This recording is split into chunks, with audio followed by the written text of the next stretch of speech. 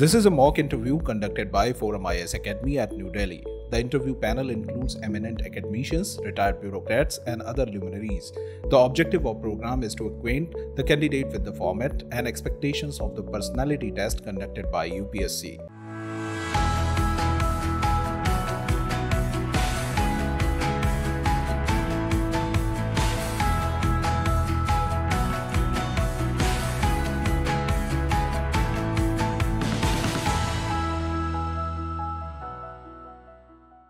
So Ajay, you are a doctor, right? Yes, sir. Okay. So Ajay, in Rajasthan, the government of Rajasthan, it has taken a very significant step in the healthcare sector. So it has enacted a right to health, right? Right to health bill has been passed. Now, some of the associations of doctors, they were protesting against this move also. Was there a protest by a group of doctors? Very sorry, sir. Can you repeat the last part of the question? Yeah, I'm asking that why was there a protest from a group of doctors? Yes, sir. So, sir, this group of doctors mostly included private sector doctors, and Yes. the point of contention was in the bill. It says that they have to provide the services, emergency services, free of cost to the patient, and bill doesn't mention the mechanism of compensation to them. So they say it violates their Article 19G, which says the freedom of occupation and to do trade and business in the country. This was the main reason of contention. Another one was regarding another lack of clarity, where it says it is compulsory for doctor to admit a patient and they cannot refuse a patient who comes in emergency. Now, this is equally compulsory for all, but a single specialty, for example, an ophthalmologist is concerned. How will he treat a gynae case if it comes to his hospital and the hospital is not multi-specialty? These are the two major concerns, sir. Okay. So what is your opinion on this issue? Should the private hospitals or the private nursing homes, should they also be included under this bill as it is as present, or it needs some changes? Sir, I feel, sir, the right to health itself is a visionary move and long overdue. So that has to be achieved. We just have to bring in more clarity in terms of implementation, and the government is also insisting on a further rules to follow up. Once we have clarity how the private doctors will be compensated and how the multi-specialty and specialty distinction will be maintained, I think things will become much more smooth. Okay, that's good. So Ajay, from your DAF, I can see that you are undergoing your training in RPF, right? No, sir, that was previous CSC RPF. After that, I have switched to IPS because in last civil services, I got 114 rank and allotted IPS. Okay. So congratulations for that. You have got through. Thank you so much, sir. So, are you undergoing your training or you are on EOL now? I have taken extraordinary leave, sir. Okay. You have taken leave. Fine. So you come from Rajasthan, Ajay, and Yes, Jaipur. Tell me something that when it comes to Rajasthan, what is the present incidence of child marriage across various districts in Rajasthan? Is the trend reducing? Is there an improvement in the statistics? What is the present status? yes, sir. As per I think the crime records data or the data of the state government, what is the present status? Yes, sir. Sir, as per the latest NFHS survey, it says 26% is the prevalence of child marriage in Rajasthan. So this is a very high number if seen in isolation. But when we see previous NFHS survey 4 and 3, we see the last survey 5 years back, it was 37%. So a 10% decline in child marriage incidence, which is encouraging and which encourages us to do more on this regard. Okay, fine. Ajay, tell me that recently the government of Rajasthan, it has decided to create 19 new districts which takes the number of districts in the state to around 50, I think, right? Yes, sir.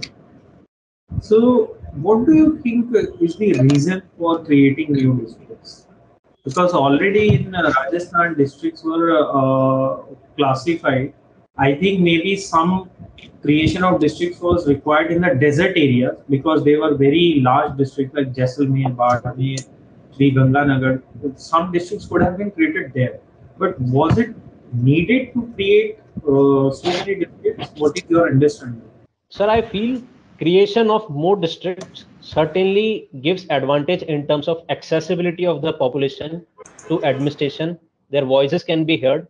The grip of administration on the area increases, and a good governance can be ensured.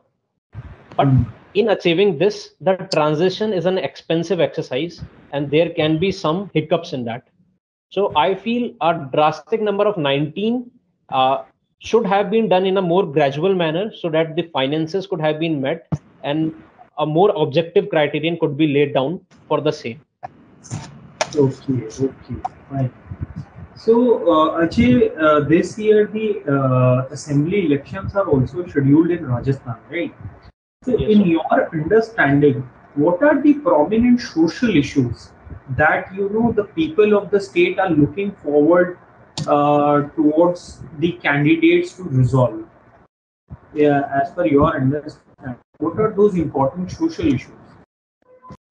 One of the issue which comes from geography affects society in multiple times is the lack of water supply. Now it forces a girl child to fetch water. It reduces their education percentage, and it then forces them to early child marriage. So all of them is linked to lack of availability of water in this region. This is a prominent issue. Okay. Another issue is as highlighted by the right to health, the accessibility of healthcare setup to the population, because there are problems more genuine to this region, for example, fluorosis, silicosis. So we need more comprehensive solution because out of pocket expenditure is already high. Apart from it, sir, the literacy is also another issue because we have seen a huge demand of new Mahatma Gandhi education schools. So people really want somebody who can tackle the low literacy level of 66% in Rajasthan. These are the few issues I think are prominent. Okay, that's very good, Ajay. You mentioned about water availability, right? Yes, sir. What is the present coverage of the Jal Jeevan Mission in Rajasthan? How many districts have been completely covered under it? Very sorry, sir. Don't have the exact data, but I have the information of Jal Shakti Minister's speech where he said Rajasthan particularly lags behind in implementation of Jal Jeevan Mission. So we are at the bottom of the ladder in this, but I don't have exact data. Okay, fine. Thank you, Ajay. I'll hand over to Chairman, sir. Sir, thank you please. so much, sir. I see you have a lovely career now from you have gone to the police, Indian Police Service. So it's a very good career.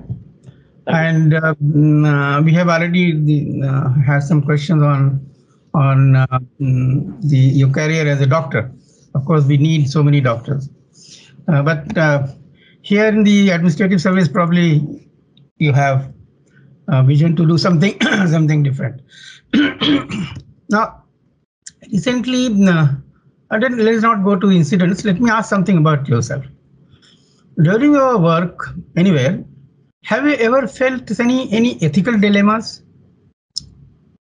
Yes, sir. I think at multiple instances I've felt this problem. Can you describe any one of them and how did you deal with them? With that? Yes, sir. One was to tell patient whether to continue treatment or not, because I remember a terminally ill patient where we knew the outcomes would be very difficult, but the patient was insisting that I want to invest my whole life saving. Now this is a problem because we are not God, we don't know the final outcome, but this is ethically dicey to tell him what to do. Should he continue or should he take the patient home? So this is one I felt most emotionally turmoiled in this situation. And did he agree with your suggestion or he didn't?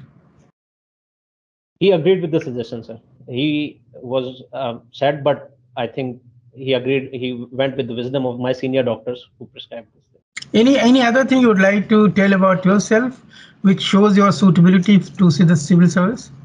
So I come from a medical background, but here, not just medicine, I've learned the importance of each breath of human life. I've seen patient dying in front of me. I understand how much it value.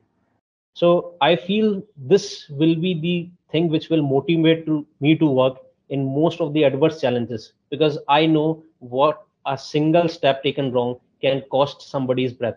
So I think I come with this unique dedication for this job. Beyond it, my specialization can, I feel, certainly add flavor to the administration and handle situations like disasters like COVID, which came new, and in other fields also, be it resource management, my expertise of trials can become handy. Also, my hobbies like debating and my leadership positions, which I have enjoyed, uh, be it literary secretary, editor, I think I bring this kind of experience to the table, and with the guidance of the right kind of people like seniors you, I'll certainly add something to the country. So. Okay. Now you mentioned debating. Let me pose a question to you. Rajasthan government recently said right to health. Yes.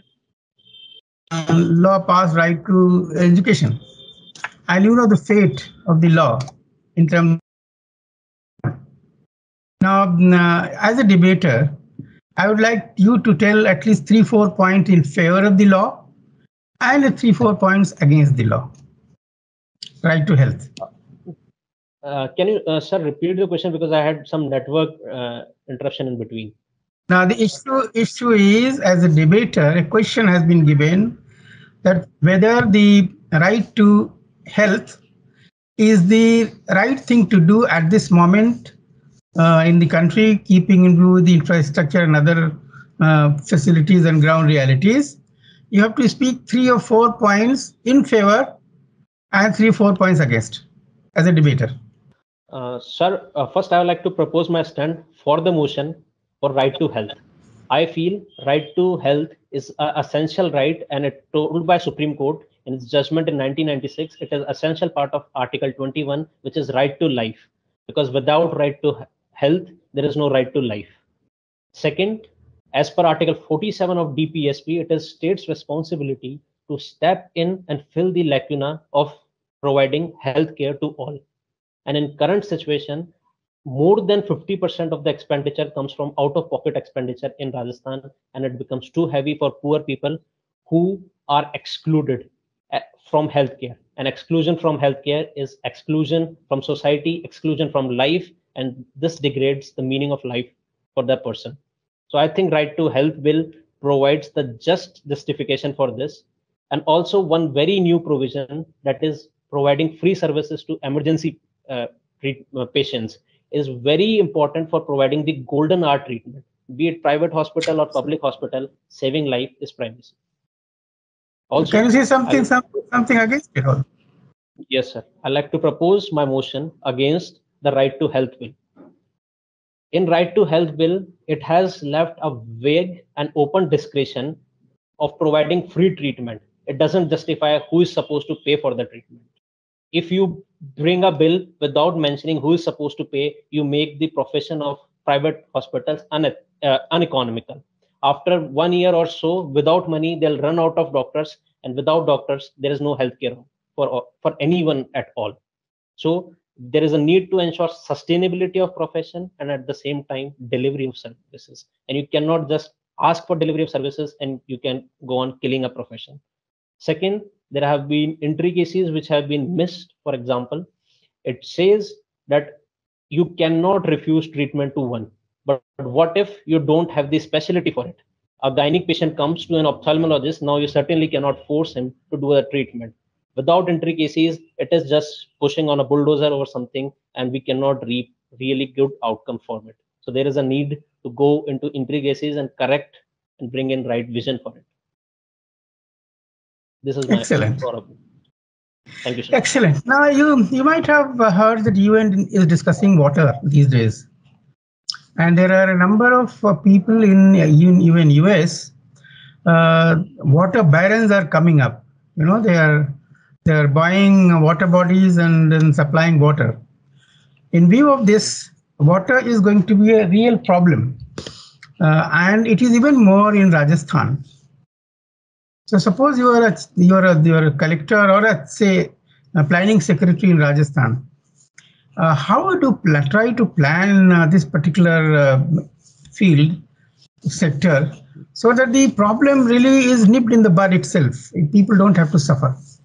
Sir, in this manner, I feel the dictum "learn from the past" becomes very important, because Rajasthan has a history of having Baudis, Tankas, an excellent rainwater harvesting system. And it's like preserving the heavenly water, and which reduces all the problems. This will be my first focus of it.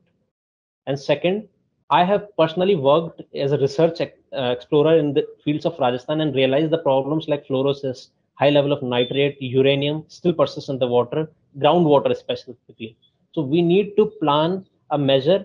Either we are able to cut down on the high concentration, we can go for defluoridation plants, but this is an expensive exercise. So by that time that takes place, we can coordinate for a larger supply projects. For example, there is Indira Gandhi Canal. All we need to do is better warbandi and lining system to ensure water is distributed equally. And at the same time, rainwater system can continue. I think these will be my steps to tackle the problem. So both the solutions that you told are surface water related solutions. Yes, sir. Is there anything in groundwater also that you can think of? Yes, sir. Sir, for groundwater, there is one scheme which is going on, is like, for example, defluoridation plants are where they use activated alum or modern RO system run by solar power, because Rajasthan has abundance of solar power and renewable energy. So that can be used to harvest high quality water. But I keep this low in priority because even the best of RO system produce a kind of concentrated sludge, which has negative implications on the environment. And NJT was once in favor of banning these kind of systems. So certainly they can be a short-term measure, but for long sustenance, we have to think beyond. Okay, tell me one thing. Recently, there have been rains here, and people say the wheat crops would be affected by that.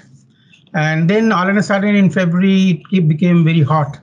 So they said the grain will be shriveled and yield will go down by about 25%. In this situation, the farmers must be really under strain. What are the suggestions you would like to make so that their conditions they don't suffer beyond a point? The concern is very serious, though it has subsided because of western disturbances now, but early heat issue is coming again and again. In this light, ICMR provided one of the best solutions. They provided a heat tolerant variety of wheat, so which can stand early increase in temperature in February. I think this is one of the finest solutions to tackle this kind of problem. But that's the future. That's for future crops. I'm talking about for the present, farmers for the present. So for present time, we can include as many farmers as we can in insurance scheme. So even if the yield goes down, farmer is not thrown out of production by loss on or having an economic impact because of loss of production. Second, government can again build on its buffer grain so that it can control the prices if there is an inflation because of immediate weather disruptions of crop. These are the solutions I can think of. How the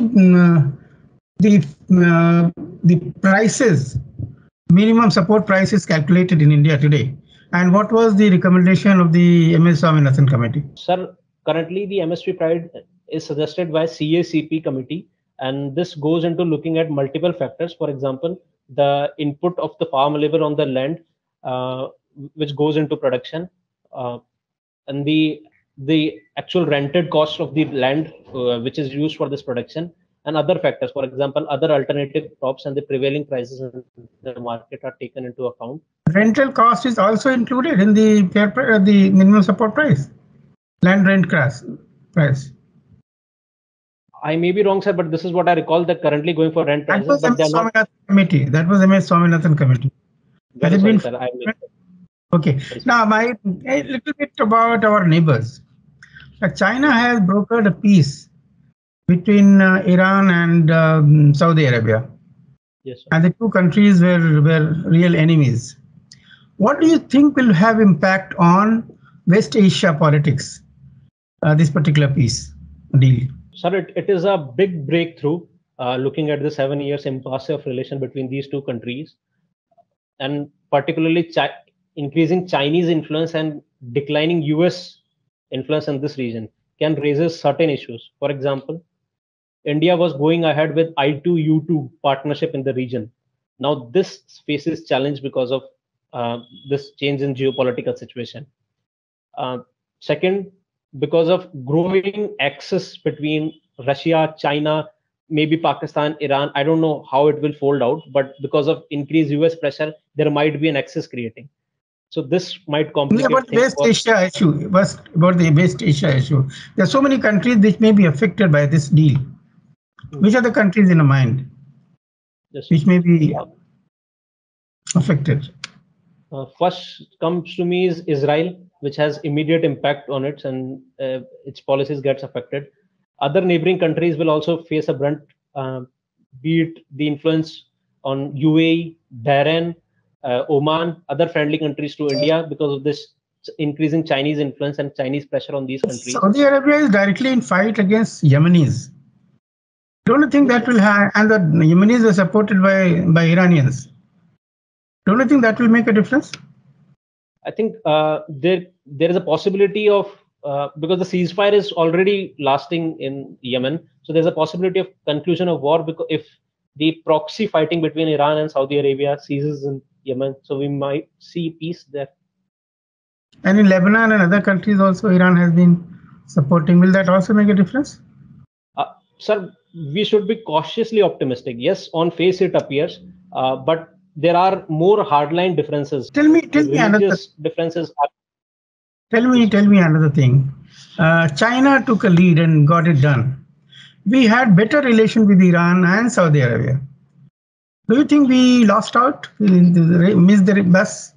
We could have done it earlier than Chinese did. India had excellent relationship with these countries, but of late because of US sanction and India following the suit with Iran, in case of Iran, we have seen a downtick in the relationship because our Chabar port, which India built on Iran, is yet not fully functional, and the growing Chinese influence this had 400 billion loan. But you don't think India missed the opportunity to become a leader in this particular initiative? I think yes, sir. It's a setback for now, but I feel it is a thing for bigger bargain. Yes, sir. Okay. Now there is another war going on. Yes, sir. Can we have our say? Because again, Chinese are visiting Russia, and people are trying to make some difference in the war. Should India also participate in that? Because India also has relation with both the countries here. I feel, sir, in this regard, India can and should definitely try to be a peacemaker, because there are experts who, doubt Chinese opinion or the Chinese real intention of peace. They feel China is getting more benefit in war, and it may not seek an early peace. The condition will never be fruitful. But a country like India, which has good relationship with both Russia and Ukraine, and with absolutely zero interest except for ending a war, can be a very suitable mediator and will be respected across the board, sir. So I think India can take a lead in this initiative. Can or should? So both, sir. India can also with its capacity, and it should also because of its intent to be next wish. There is a lot of talk about Indian democracy, the quality of democracy in India. Well, I'm not going to into those details, but as a police officer, at present you are in police, isn't it? As a police officer, suppose you are in ED or any CBI or any organization like that, and sort of some politician says he's my enemy and book him somewhere in some false case. How would you react? So the answer will be an absolute no. But if some opposition politician has a case going on which he has done some crime, I'll proceed with the rule of law. No, he's not done any crime. He just said he's an enemy and just put him somewhere. Fabricate a case and put him behind the bars. So that is putting a spade on your own leg, sir, because even if I heed to politicians' word, that will be detrimental for myself and for that politician and for the country. So such action will be very short term also, because I trust judiciary will intervene one day or the other and the case will fall flat without anything. Okay. Thank you very much. Yes. Hello, Ajay. Can you hear me? Hello, sir. Yes, sir. All right.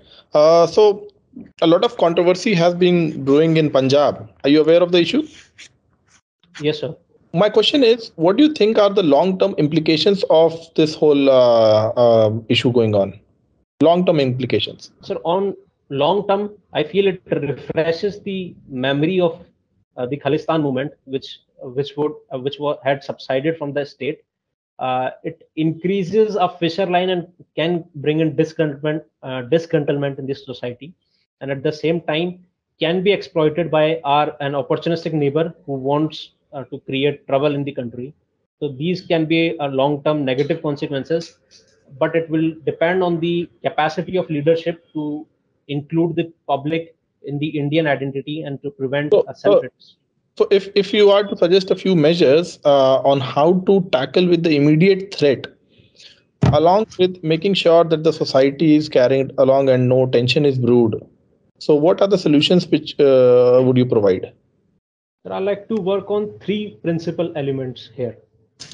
First, I like to focus on increasing the capacity building of youth, increasing their jobs and their employability, because a free and educated mind is the biggest home for radicalization. This is my personal belief. My second focus will be in bringing the right ideas of religion, because if we read the text of Sikhism, it promotes equality and brotherhood to all, and it never talks about separating the country or fighting in the name of religion. And we have a very strong history of bonhomie in the country and the ideas of secularism in Indian freedom movement. I think these have to be taken to the populace. What do you think about the cause of the police in capturing the main accused? Why weren't they able to capture him? Sir, I don't have access to the exact reason, but on face it appears to be intelligence failure and some slippage in the thing. Okay. So NSA has been invoked, right? Yes, sir. What is the NSA? What are the provisions? NSA is a preventive retention law, sir. It says that those elements which can create disturbance in law and order and can be detrimental to the security of the country can be withheld for 2 months pending approval by a committee which comprises of 3 judicial members or bureaucrats, and this is done to prevent the unity of the country or security of the state. And a few years back, a few amendments were done in the NSA Act. Are you aware of the changes done? Very sorry, sir. I don't recall exactly which change you are referring to. All right. And do you think the recent fiasco in UK will lead to some strain in India-UK relations? On longer terms, I think no, sir. Our bond with UK has its own strength, be it economic partnership, the need for tackling the peace in Indo-Pacific or climate change. All the things stands. But yes, on short term, it might bring focus to providing security to our diplomats and their diplomats within the capital, so that such small miscreant acts doesn't occur regularly. All right. So one of the members of the parliament went abroad and criticized the democracy in India. Do you think that this calls for exempting him on the grounds of giving freedom of speech and expression? Or do you think there lies some responsibility that he should have taken care of? In this regard, sir, I feel every person has freedom of speech and expression to express his idea, his concerns, and his understanding, and he should be exempted from any proceedings based on this. But the point of responsibility should be defined by the electoral system. If a politician says something which harms or which affects the image of the country, let the electorate decide the consequences for him. This is what I think is ideal democracy. So you are not in favor of any legal action being taken or anything happened to his membership of the parliament? In my reading of this text, this doesn't become a case for any breach of privilege or expulsion of member, because until he does something which undermines the dignity of the parliament or cause an impediment in the working of the parliament, he is not liable to be expelled from this thing. What are the constitutional provisions for privilege of parliamentarians? If I recall right, sir, it's not mentioned in the constitution. The privileges are taken out of convention. Firstly taken from the British convention, which was followed, and later included in the constitution to say all those privileges which were prevalent at that time should be included. They're not specified in the constitution. All right. Okay. Now you have some history with the railways also, and government is undertaking the project, a very massive project called the Dedicated Freight Train Corridor, right? Yes, sir. What do you think are the benefits in terms of specifically the social benefits of this project? In terms of dedicated freight corridor, it separates freight and passenger trains. So direct impact is it increases the frequency and timing of passenger trains. So the communication and mobility of people increases very fast. Second, the freight segment increases the trade, reduces logistic cost, which is high in India, and flourishes the industrial sector. For example, with dedicated freight corridor, we have the scheme of DMIC, or the industrial corridor development. So with improvement in economy, there are spillover effects. For example, improved tax collection leads to investment in health and education. So all the social demography of the country improves. These are the things I think. Now, very recently, a report was released called the Happiness Index, and India was unfortunately ranked even below Ukraine or even economically countries facing economic hardships like Pakistan and Sri Lanka. Right? What do you think are the reasons that India can't fare up high in such indices? Sir, I like to categorize my answer this time into two. There are, first part, I like to say there are actually reasons which exist in our system. For example, high amount of corruption, lack of, for example, India performs poorly in hunger index also. So if we don't provide basic amenities like food and other resources, certainly the happiness level will be low. Increasing pollution, environmental impact certainly impacts happiness. This is the first part, but in second part, I'm not I don't think the happiness index is very rational in itself, because today only I was reading that the topmost country, Finland, Sweden, which tops the happiness index, are the biggest consumer of antidepressant drugs. Now, certainly these two are very contradictory fact, because what happens is they associate happiness with material happiness. The index, it takes the count like having access to basic resources, social support, etc., etc. But nowhere talks about the bonhomie which a society has, the cultural value which has. So I think India fares fairly good in these aspects. We have a very strong family bond, society bond, and a culture which we cherish and are happy about. But it is nowhere in the list. So. Okay. Thank you, Ajay. I'll pass on to the next member. Thank you so much, sir. Hello, Ajay. Hello, sir. Ajay, can you tell us what do you understand from judicial autonomy? So judicial autonomy is an independence of the organ of judiciary to deliver its judgment without getting affected by other organs of state and public sentiment, and at the same time remain responsible to the constitution of the country. But that is independence also. How is autonomy different from independence? Very sorry, sir. I cannot distinguish between two terms. I used to think they are same. No problem. Are you aware about Global Security Initiative? Yes, sir. It is an initiative, sir, taken by China, and it is touted as a counter to the Quad initiative of US, and it aims to include like-minded countries in countering this Quad. What are the fine elements of it? Very sorry, sir. I don't know much depth about it, more than this. Do you think, okay, all right, no problem. Can you think of some hurdles that we can face while achieving the goals of Panchamrits? Climate Panchamrits. Yes, sir. Sir, in achieving the goals, first, India has developmental needs, which comes first, and our current technology is not so friendly with environment. And what we have seen in outlook of developed countries, they're not willing to lend in more finances, they're not willing to lend in more technology, and the idea of Warsaw Agreement or loss compensation for those countries who have not covered up is also getting neglected of late. So I think this will be the biggest impediment. Why do you say that idea of loss and damage is getting neglected? It was agreed upon recently. Yes, sir. Sir, but what they have agreed about loss and damage is to create a Santiago network and to allow private voluntary contribution to it. But what the original idea of loss and damage was, the actual people who are responsible for the situation, the countries should come up and provide finance and technologies for LDCs, for small island developing states, which have no which have no responsibility in creating this problem, and they are biggest at loss of this problem. So which is getting lost, I feel. What other challenges can India face? Apart from it, sir, the awareness and behavioral change will be the biggest transformation issue, because even with the requisite knowledge, if people continue to go with the older practices and reckless use of resources of nature, certainly no policy can compensate for it. This will be the other issues. Anything else? Allow me a moment to think more, sir. No problem. Please do.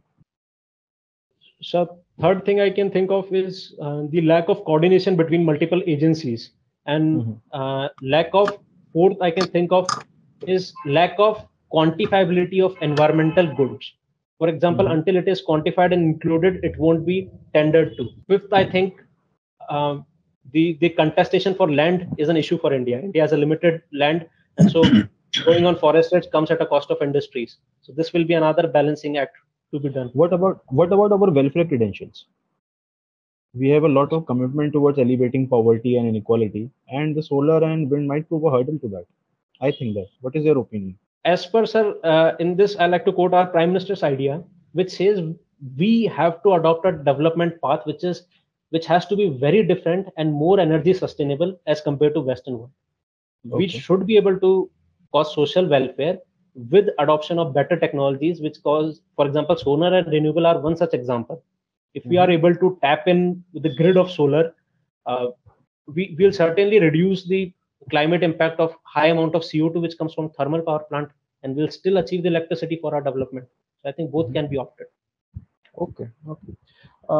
Ajay, I see there's a certain brazenness in criminals, as I observe, some impunity in offenders. What do you think is the reason for that? Very sorry, I'm not able to understand because there are plethora of laws there to act as restraint. However, the criminals and offenders act with impunity and brazenness. Why is the criminal justice system failing to stop these criminals and offenders? Because I feel, sir, more than the severity of the law, certainty of the law is the need of the hour. And currently, when we see in implementation, there is some discrepancy. For example, lack of modern technologies reduces the amount of evidences against criminals. Lack of witness protection reduces the availability of witness. Judicial pendency of high number of cases makes it a non-ending task to bring a criminal to trial. These are the things which I think reduces the certainty, and hence even the severity cannot deter the crime. Okay. Let me ask you a situational question. Yes, sir. You know that @Aurangzeb succeeded Shah Jahan. Yes, sir. But are you aware that Aurangzeb was not the first choice of Shah Jahan? Yes, sir. What was the first choice? Dara Shikoh, sir. What would have happened had the situation of India any different had Dara Shikoh succeeded Shah Jahan? There are endless possibilities. The horses of imagination can run anywhere, but I feel Dara Shikoh has few elements which would have changed the course. First, he was more secular, and he was inspired by the ideas of likes of Akbar, not a radical like Aurangzeb. So maybe resentment of Marathas and Rajput states wouldn't have been, or Sikh state wouldn't have been there. So there could have been more cohesion in the country. And if the success of Dara Shikoh would have followed the same line, maybe say a colonial power like British would have been able to enter India. So these are all the possibilities, sir, which could have happened, or maybe not. So Ajay, I was looking at your def, and you have been literary secretary and also editor. Yes, sir. But in your hobbies, you have not mentioned reading books. You don't like to read books? Sir, the academic books have taken most all of my time. I'm busy reading for these. Don't get time for right. Okay. So Ajay, my last question to you is about asymmetric fatalism. What do you understand from it, and how is it helpful for India in Indian context? Sir, asymmetric federalism is that every unit is federal of a federation. Though India is not a federation, but every unit of a state is not treated equally, but rather based on their capacity, they are taken into care. For example, we can take the example of Finance Commission devolution. It doesn't devolve equal funds to all states, but it takes into parameters. For example, a state in Northeast which has more forest needs fund for conservation of it. So we give it more fund in terms of conservation. A state like Uttar Pradesh with a larger population gets fund for it. A state of Tamil Nadu would get fund because of its better population control measure. So I think a idea which caters to these differences is asymmetric federalism. And it has very significant implication for India, because in India, the union is indestructible, but states are destructible, and they have different identities, different culture, different geography, different challenges. So, and different ideas of integration into India. If you look at northeastern state, so I think asymmetric federalism is one uniting force which keeps us together and yet allows our diversities to flourish. Okay. Thank you, Ajay. And I will pass on to the Honorable Chair. Thank you so much, sir. So apparently the overall performance or overall awareness, the way you talk and communicate and answer, I think this is very, very desirable, and this will really take you, give you good marks. So from my side, best of luck to you. Best of luck to you. We want to see you in the list. Okay.